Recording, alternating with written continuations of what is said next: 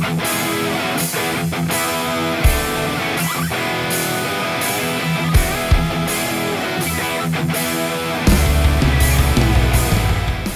like to welcome you to the class that I refer to as the Fundamentals of Electrical Safety. This is based on the 2021 edition of NFPA 70E, and it's really kind of a condensed version of a much longer qualified worker class. What I do in this 2-hour course is I cover the fundamentals of electrical safety, and the topics that I get into, we're going to talk about the electrical hazards, such as the obvious ones, the shock hazard and the arc flash hazard, but we'll also talk about the blast hazard, ultraviolet light, shrapnel, because there's much more to the electrical hazards than just shock and arc flash. I'm also going to discuss electrical safety terminology. Not a lot of terms, but some of the main terms like the working distance, the arc flash boundary, things that are really important to electrical safety. And then I'm also going to talk about controlling the risk, using the hierarchy of risk control. And when it comes to the hierarchy of risk control, number one is eliminate the hazard. From there, we're going to talk about establishing the electrically safe work condition and all the steps that go along with establishing the electrically safe work condition. And then I'm going to show you how to perform the shock risk assessment and also show you how to perform the arc flash risk assessment.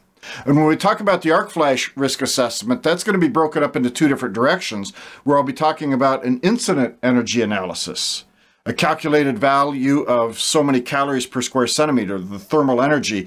And then I'm also going to show you the NFPA 70E PPE category method. And I have an example that I'll show you of using the PPE category method, and we'll go through and take a look at that in detail. After that, we're going to take a look at arc flash labels. I'll walk you through a typical arc flash label, and we'll talk about what the information on the label means, what it means to you as far as electrical safety. Then we'll wrap things up by talking about PPE and what goes into the PPE selection and arc-rated clothing and equipment. And let me explain the significance of the working distance and why it is so critical for you. So here's what happens. If you have arc flash labels on your equipment, I don't know if you do or not, but I'll assume you do. So if you have arc flash labels on your equipment, it's normally going to list a certain amount of incident energy. How bad could this be? And that's based on a distance. So the distance is normally like 18 inches. So it's basically stating there's a certain incident energy that if something goes wrong with this equipment, 18 inches away, my head and chest, where all the vital organs are, this is the energy. Now, what's critical of this is if you want to get up closer than that distance that's on the label, the energy goes up. It goes up exponentially. And I know a long time ago, I used to be involved with a lot of test and measurement, harmonic studies, power quality studies. And I was always getting my face right up in their into the equipment, holding or hanging probes off of the equipment.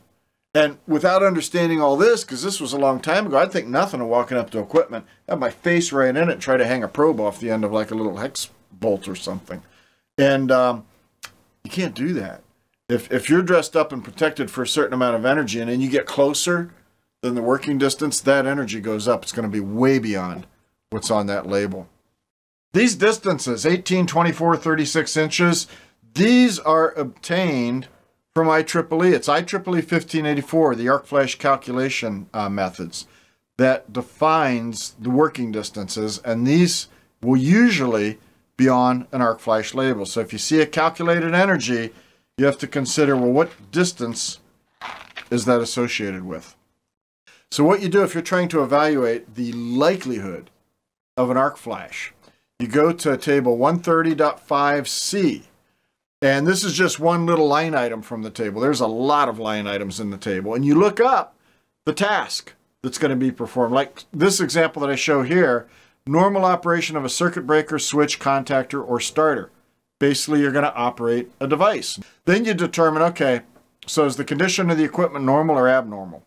If the equipment condition is normal, there's a very limited likelihood of occurrence. In fact, 70E says no. I like to use the word limited because I would not like to say, nope, there's never, ever going to be an arc flash ever, ever, ever. That's a long time. It would be very unusual for an arc flash to occur. If it's abnormal, then yeah, you consider there's a likelihood of occurrence. And you check 6 boxes to determine if this is normal or not. Is the equipment properly installed, maintained, used in accordance with the instructions? Doors closed, covers in place, no evidence of impending failure. If you can check all those boxes, then the likelihood of occurrence, the response to that, is no. There's not a likelihood of occurrence of an arc flash. Does that mean you can operate the equipment with no arc-rated PPE? Yeah, that's what it means. Would I operate equipment without arc-rated PPE? Not me. I know too much about what can go wrong.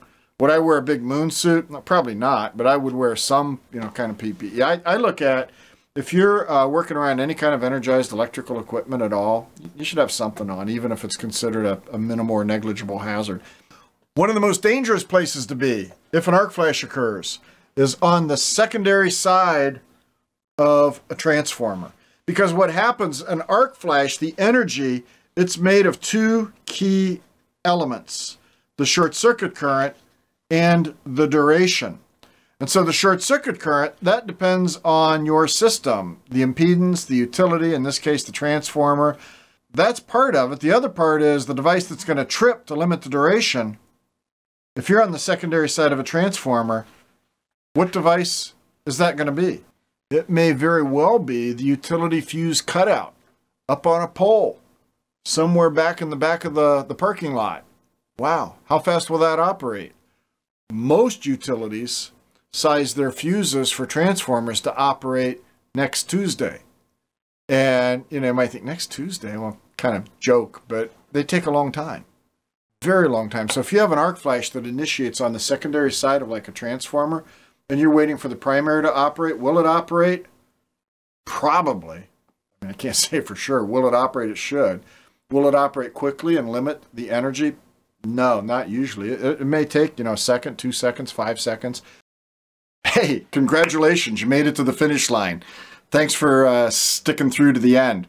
So what happens next is you'll be able to take a quiz. There's a quiz as part of this.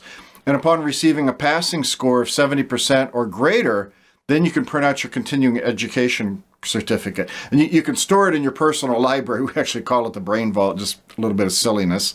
We do have a sense of humor. And you can go back and retrieve it as needed in the future for your records or whatever you may need it for.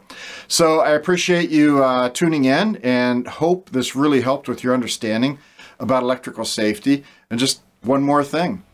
Job number 1, eliminate the electrical hazard. So stay safe. Thanks for watching.